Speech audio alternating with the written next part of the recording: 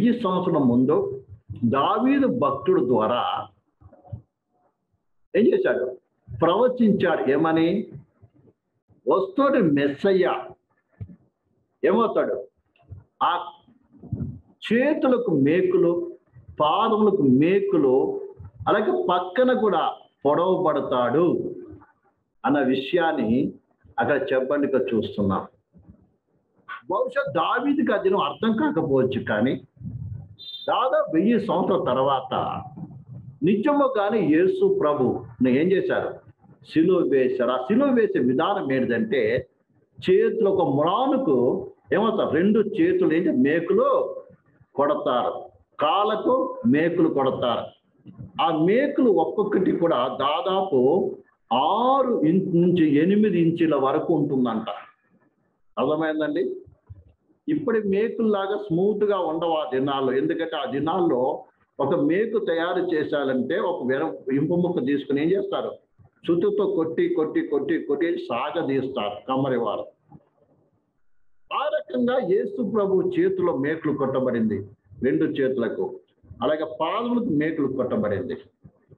ఇది బాగా అర్థం చేసుకోవాలి. ఈ విషయం ముందుగానే చెప్పబడినట్టుగా యేసు ప్రభు ఏం చేశాడు? ఆ కల్వారి సిలువలో ఏమయ్యాడు?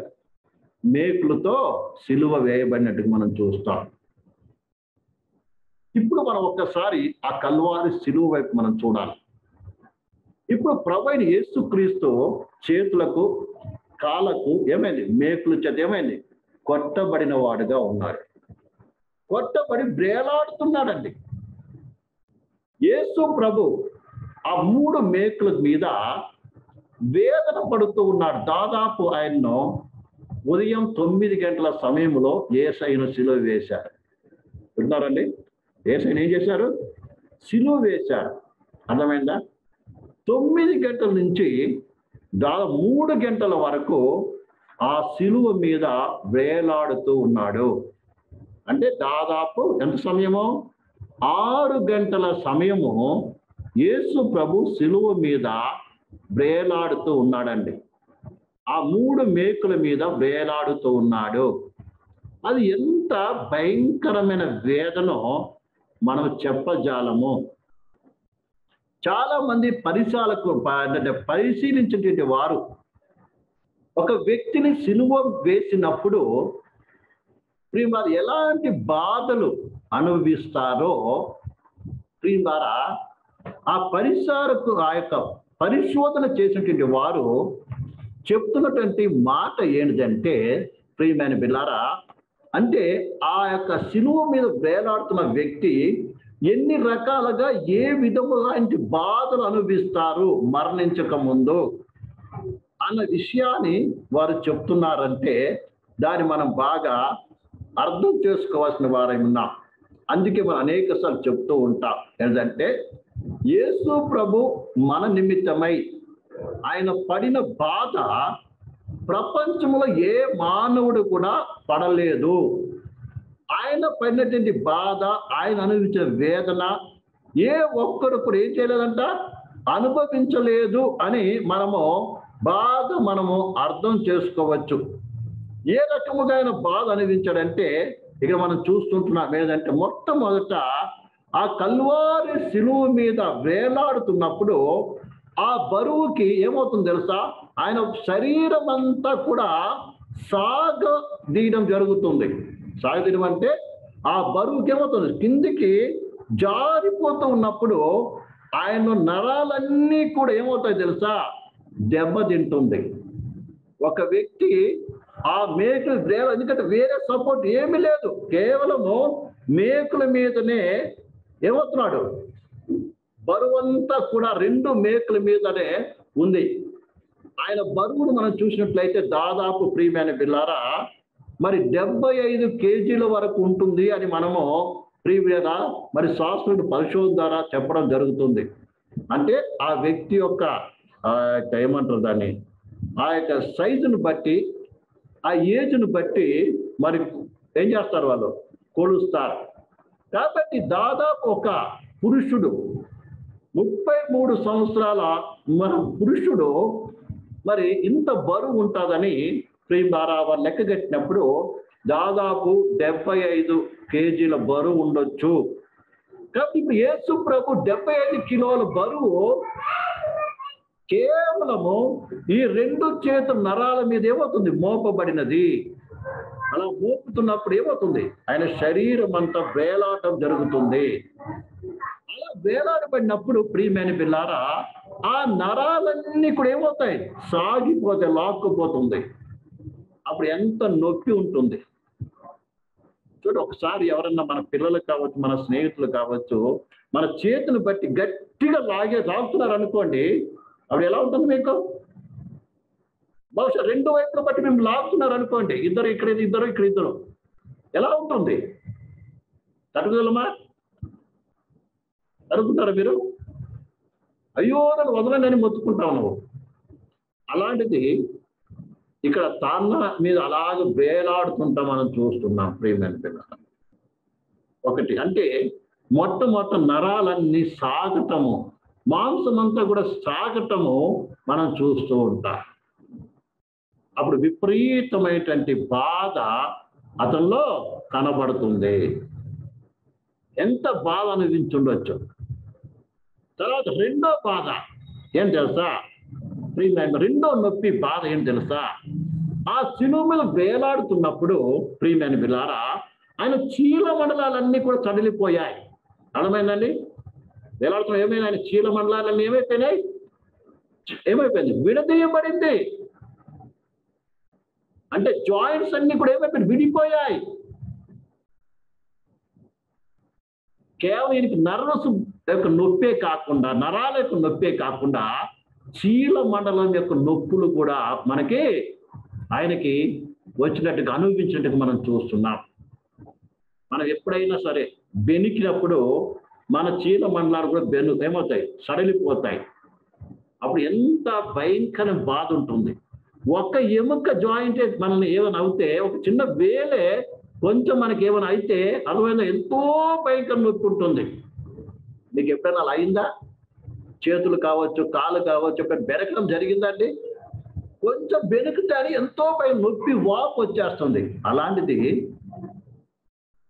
నిన్ను నన్ను ప్రేమించినటువంటి మన రక్షణ యేసు క్రీస్తు మన నిమిత్తమే కల్వారి సిలువలో ప్రియమైన పిల్లారా ఏమైనా తెలుసా? అంత వేదన అనుభవించాడు. ఒకవైపు నరాలన్నీ కూడా నొప్పులు. కొంతమంది నరాల బలహీనత బాధపడుతున్న అడగాలి వాళ్ళ బాధ. ఆ బలాన్ని లాగేస్తుందండి. మామూలు రోగం వస్తేనే అంత బాధపడుతున్నారు. కానీ యేసయ్యకు రోగము కాదు వచ్చిందండి. ఆ కల్వారి సిలువలో మన నిమిత్తమై ఆ నరాలన్నీ కూడా సాగడం జరిగింది. ఆ నొప్పి బహు భయంకర నొప్పితో ఆయన ఏం చేస్తున్నాడు? వేదన అనుభవిస్తూ ఉన్నాడు. రెండోది ఆయన చీల మండలాలన్నీ ఏమైపోయినాయి? ప్రేమ విడిపోయాయి. జాయింట్లన్నీ కూడా చాలా చప్పాయి. దీనికి ముందు కూడా మనం చూసాం ప్రేమ ద్వారా. జాయింట్లు ఏమైపోయినాయి? విడిపోయాయి. ఎంత బాధ! ఒక చిన్న ఎముక, వేలు ఎముక మన ఇది జాయింట్ విడిదైతేనే, బెనికితేనే మనం ఎంతో బాధపడతాం ప్రేమ ద్వారా. కానీ యేసయ్య యొక్క జాయింట్లన్నీ కూడా ఎక్కడెక్కడ విడిపోయాయి. చేతులు మొదలుకొని, అర్థమైందండి? మోచేయి కావచ్చు, ఈ యొక్క భుజం కావచ్చు, తర్వాత ఈ యొక్క నడుముది కావచ్చు, కాళ్ళది కావచ్చు, అన్నీ ఏమైపోయినాయి? ఎక్కడికెక్కడికి జాయింట్ విడిపోయాయి. ఒక రీతిగా మనం బలి పశువును మనం చూసినప్పుడు మందిరంలో బలి అర్పించడానికి ఎవరైనా ఒక పశువును, గొర్రెను కావచ్చు, మేకను కావచ్చు, ఒక ఎద్దును కావచ్చు, ఆ యొక్క దూడను కావచ్చు తీసుకొచ్చినప్పుడు అక్కడ బలి పశువును ఏం చేస్తారండి? కోసి ఆ యొక్క రక్తాన్ని ఒక పాత్రలో పట్టుకొని దాని చర్మాన్ని ఒలిచి ఏం చేస్తారు తెలుసా? యాజకుడు ఏం చేస్తారు తెలుసా? దాని జాయింట్లు విడదీస్తారు. అర్థమైందండి? జాయింట్ విడదీసి ఏం చేస్తారు తెలుసా? ఆ బలిపీఠం పెట్టి కాలుస్తున్నారు. అలాగనే నిజమైనటువంటి గొర్రె పిల్లైనటువంటి ప్రభువైన యేసుక్రీస్తు సర్వ మానవాళి పాపం నిమిత్తమై, అనగా ఈ వాక్యం వింటున్నటువంటి ప్రియ సహోదరి సహోదరుడా, నీ పాపం నిమిత్తమై నా పాపం నిమిత్తమై ఆయన జాయింట్లన్నీ కూడా ఏమైపోయాయి తెలుసా? విడదీయబడింది ఆ కల్వారి శిలువలో. అర్థమైందండి? అందుకే ఆయన అన్నాడు, ఆయన పస్కా గొర్రె పిల్ల. ఎముకలు ఏమి నరకబడలేదు, కానీ ఏ జాయింట్ ఆ కల్వారి శిలువ ఏమైపోయింది? విడదీయబడింది. ఒక జాయింట్ విడదీస్తే ఎంత నొప్పి ఉంటుంది. ప్రాణంతో మనం మంచిగా ఉన్నప్పుడు ఎవరు బ్లేడ్తో చిన్న కోసారు అనుకోండి, ఎంత నొప్పి వస్తుంది. కానీ ఇప్పుడు ఆ కల్వారి శిలువ అవుతుందా? జాయింట్ ఒక్కొక్కటి విడిపోతుంటే ఎంత బాధ కలుగుతుంది ప్రభు. ప్రాణంతోనండి ఆ వేలాడుతున్నప్పుడు ఒక్కొక్కటి పట్ పట్ పట్ అని ఏమవుతుంది? లూజ్ అయిపోతుంది, స్థానాలు తప్పుతుంది. అందుకే నా ఎముకని స్థానాలు తప్పాయి అన్నాడు ప్రభు. అంతగా వేదన అనుభవిస్తున్నాడు ప్రియమైన పిల్లలు. తర్వాత మూడో బాధ ఆ కల్వార్సులు ఉన్నప్పుడు, మూడో బాధ ఏంటిదంటే రెస్పిరేటరీ.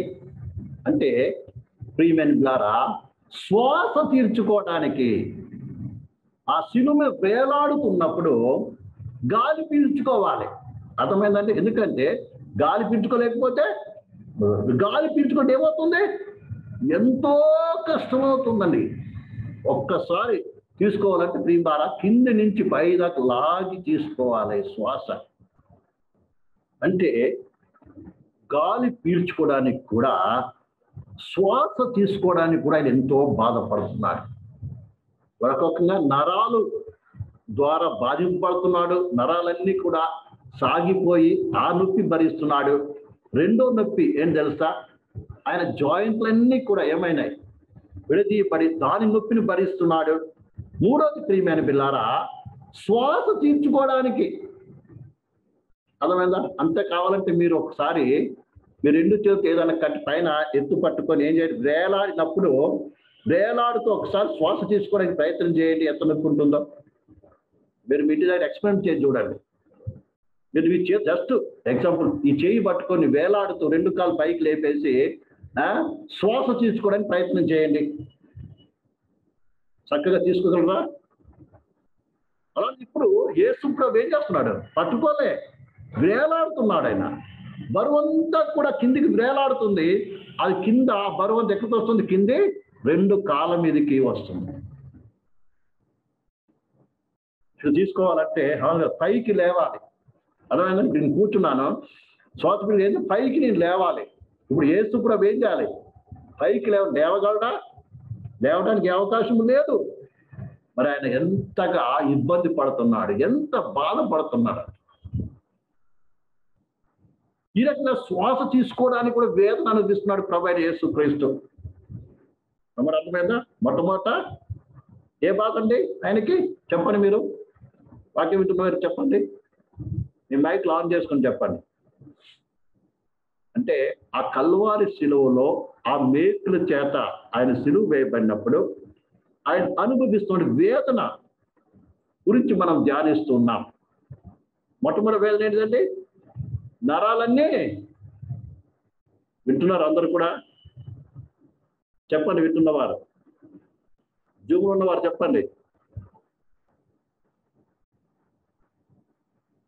ఉన్నారా? ఆన్ చేసి ఎక్కడికి వెళ్ళిపోయారా? బ్యూలా, ఎఫ్రోన్, గ్రేస్, ఎవరు వీళ్ళంతా ఉన్నారా? మాది ఆన్ చేసి వెళ్ళిపోయారు ఎక్కడికన్నా? చెప్పండి. 4 విషయాలు చెప్పుకున్నాం కదా, 3 విషయాలు చెప్పాను. ఒకటి, మొట్టమొదటి ఏ రకంగా బాధ అనిపిస్తున్నాడు? ఆ కల్వారి శిలువలో ఆ మేకుల మీద వేలాడుతున్నప్పుడు ఏమవుతుంది? మొట్టమొదట ఏం చేస్తున్నాడు ఆయన? ఎవరు వింటున్నారా లేదా? ఆ మాట వినపడుతుందమ్మా మీకు అందరికీ?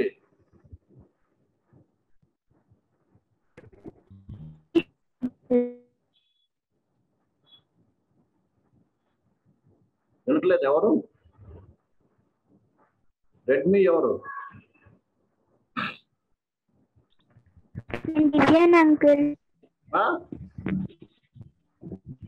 చెప్పండి, వినబడుతుందా? నేను అడిగే క్వశ్చన్ ఏంటిది?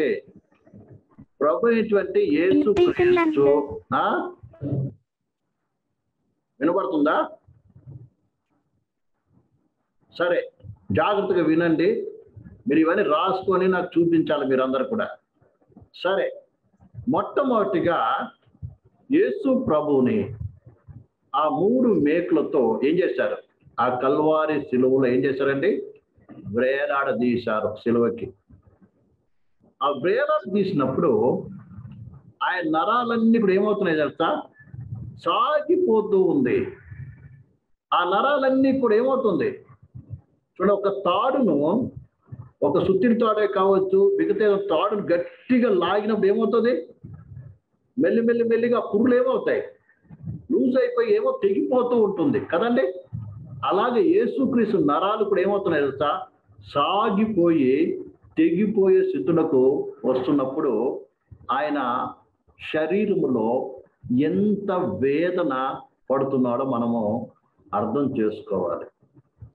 రెండవది ప్రియులారా, ఆ కల్వారి సిలువలో ఆయన వేలాడ తీసినప్పుడు ఒక్కొక్క చీల మండలము కూడా, అంటే జాయింట్లన్నీ కూడా ఏమో ఒక్కొక్కటి విడిపోయి ప్రియులారా ఏమవుతున్నాయి? ఆయన శరీరం అంతా సాగిపోతూ ఉంది.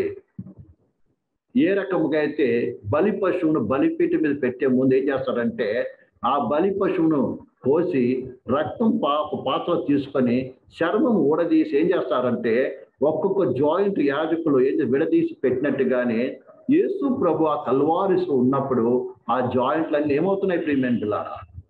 విడిపోయి ఆ బాధను ఆయన అనుభవిస్తూ ఉన్నాడు.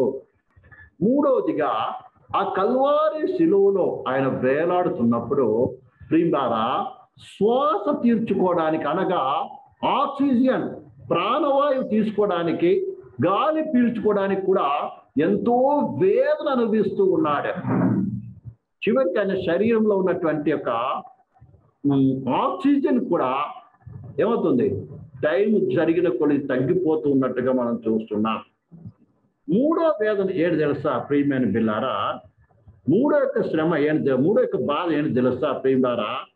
ఇలాంటి భయంకర వేదన పడుతున్నప్పుడు ప్రియులారా ఏమవుతుంది? ఆయన శరీరం అంతా తిమ్మిరిలాగా ఒక రకమైనటువంటి బాధ ఏర్పడుతుంది. తిమ్మిరిలాగా, తిమ్మిరి పడితే ఎలా ఉంటుందండి? తిమ్మిరి కూడా ఒక నొప్పి లాగితే, తిమ్మిరి పట్టుకునేది బాగా అదొక రకమైన నొప్పి. తర్వాత ప్రియమైన బిల్లారా ఇంకా మనం చూసినప్పుడు ప్రియమైన బిల్లారా ఇంకా ప్రియులారా ఆయన కండరాలన్నీ కూడా ప్రియులారా రకరకాలుగా ఇది అయిపోతుండగా చూస్తూ ఉన్నాం. ప్రియమైన బిల్లారా రకరకాలుగా ఇది అయిపోతుండగా మనం చూస్తుంటున్నాం. ఈ విషయాన్ని మనం బాగా అర్థం చేసుకోవాలి. కాబట్టి మనం బాగా గ్రహించవలసిన విషయం ప్రియమైన పిల్లలు, ఈ రకముగా ప్రభు అయినటువంటి యేసు క్రీస్తు ఆ కల్వారి సిలువలో బహు భయంకరమైన వేదన అనుభవించాడు. ఇలాంటి బాధలన్నీ అనుభవిస్తానని ప్రభు అయినటువంటి యేసు క్రీస్తు ముందుగానే చెప్పాడు. ప్రియమైన పిల్లలు అర్థమవుతుందండి? ఆలోచించుకోవాలి. ఇంత బాధ నీ కొరకు, నీ రక్షణ కొరకు, నువ్వు నరకానికి వెళ్లకుండా నిన్ను కాపాడటం కొరకు ప్రభువైన యేసు క్రీస్తు అంతగా అనుభవించాడు. ప్రియసహోదరులారా ఇదంతా కూడా నిన్ను ప్రేమించాడు. దీనికంటే ఎక్కువగా నీ పట్ల ప్రేమ చూపించిన వారు ఎవరున్నారు చెప్పండి? నీవు జన్మించక ముందే, నీవు తల్లి గర్భం నుండి ఈ భూమి మీద పడక ముందే నీవు నరకానికి పాత్రుడు అని ప్రభువుకు బాగా తెలుసు. చెప్తున్నారండి? మన పుట్టుకతోనే పాపులం, పుట్టుకతోనే మనం పాపులము, పుట్టుకతోనే మరణానికి మనము పాత్రలము. ప్రియమైన బిడ్డారా పుట్టుకతోనే మన మరణానికి పాత్రలము. ఆ విషయాన్ని ప్రియమైన పిల్లలు అనంత జ్ఞాని అయిన దేవుడు భవిష్యత్తు ఎరిగిన దేవుడు నీ కొరకు, నా కొరకు, సకల మానవాళి కొరకు ముందుగానే చేసిన ఒక ప్రణాళిక సిద్ధపాటు చేశాడు. ఆ ప్రణాళికే నేనేమవుతాను, ఈ లోకంలోకి ఏం చేస్తాను, మానవుడి శరీరం ధరించుకుని వెళ్ళి సకల మానవాళి కోసం భయంకరమైన వేదన నేను అనిపిస్తాను.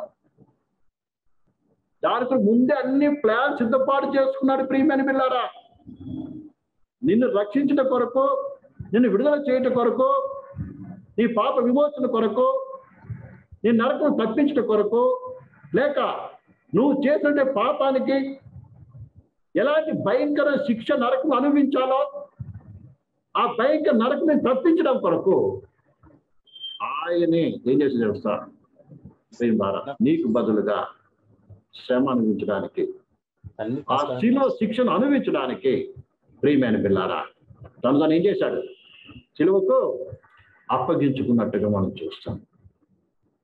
అందుకని యేసుక్రీస్తు మరణించక ముందే, శిలువ వేయబడక ముందే, 1000 సంవత్సరాల ముందే ప్రియులారా నేనేమవుతాను, నా కాళ్ళకు చేతులకు ఏమవుతాయి, పొడవబడుతుంది, మేకులు పొడవబడతాను అని ప్రభు ప్రియులారా కీర్తన గ్రంథంలో చెప్పబడింది. నేను ఎవరి చేతికి మేను అన్యుల చేతికి అప్పగింపబడతాను, దుర్మార్గుల చేతికి అప్పగింపబడతాను, వారు నన్ను చేతులకు కాళ్ళకు ఏం చేస్తారు, ఉచ్చుతారు అని ముందుగా చెప్పుకున్నాడు. చెప్పినటువంటి 1000 సంవత్సరాల తర్వాత నిజముగానే ఆ గొల్గోతా కొండ మీద నీ కొరకు, నా కొరకు, ఆ కల్వారి శిలువలో ఏమయ్యాడు, తన మేకులకు తన చేతులు కాలను అప్పగించుకున్నాడు. అప్పగించుకొని అంత భయంకరమైన వేదన అనిపించాడు. కిందనటువంటి వారు అంటున్నారు, నువ్వు నిజంగా దేవుని కుమారుడు అయితే ఆ మేకుల్లో దిగిరా కిందకి అంటే ప్రియులారా ప్రభు మనసులో ఈ మాట అనుకున్నట్టు తెలుసు. ఓ అజ్ఞానులారా, ఏమి తెలియని వారులారా, నేను ఆల్రెడీ 1000 సంవత్సరాల క్రితమే ఈ కల్వారి శిలువకు అప్పగించుకుంటానని రాసి మీ ముందు పెట్టలేదా? ఆ ప్రకారం నేను వేలాడుతున్నా, ఇది మీరు గ్రహించండి. అందుకే ప్రభా వీరేం చేసిన వీళ్ళకి తెలియదు, ఇక్కడ వినేం చేయి, క్షమించు అని కూడా ప్రార్థించున్నాడు. ఈ విషయాన్ని నువ్వు నేను గ్రహించిన వారు మన ప్రభు మన పట్ల చూపించిన ప్రేమ, ఆయన మన పట్ల సంకల్పించిన సంకల్పాన్ని అర్థం చేసుకొని ఆ కల్వారి ప్రేమతో నింపబడి మన ప్రభు కొరకు పరిశుద్ధంగా పవిత్రంగా జీవించి ఆయన నిలబడటానికి మన చేతిని అప్పగించుకుందాం. ప్రభు ఈ వాక్యం దీవించుడు కాక. అందరం మోకరిద్దాం, కళ్ళు మూసుకుందాం. అందరం మోకరిద్దాం, కళ్ళు మూసుకుందాం. అందరం మోకరించి కళ్ళు మూసుకుందాం. దేవుని వాక్యం విన్న ప్రియ సహోదరి సహోదర, ఈ సాయంకాల సమయంలో కీర్తన గ్రంథం 22వ అధ్యాయం 16వ వచనంలో ప్రభు చెప్పిన రీతిగా అన్యులుగా కుక్కలు నన్ను చుట్టుకొని ఉన్నవి, దుర్మార్గులు నన్ను చుట్టుకొని ఉన్నారు అంటున్నాడు. నన్ను పొడిచారు, నా కాలము పొడిచారు. చూడ ఆ యొక్క 22వ అధ్యాయ వచనంలో ఎంత మాట.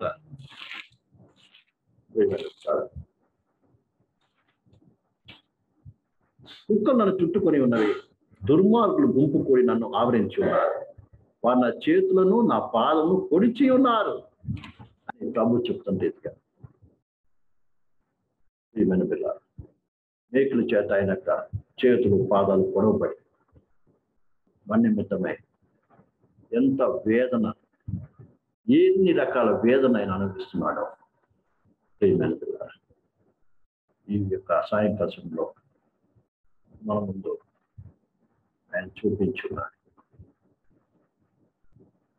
ఇతను నీవు నేను ఆయన పట్ల ఎలా ప్రవర్తిస్తున్నాం? ఆయన పడిన బాధను, వేదనను తెలుసుకున్న మనము ఏ రకంగా ప్రవర్తించాలి? ఏ రకంగా ఆయన ప్రేమతో మనం నింపబడి జీవించాలో ఇక్కడ మనము ప్రభు చిత్తాన్ని మనం అప్పగించుకుందాం. ప్రభు చిత్తాన్ని అప్పగించుకుందాం.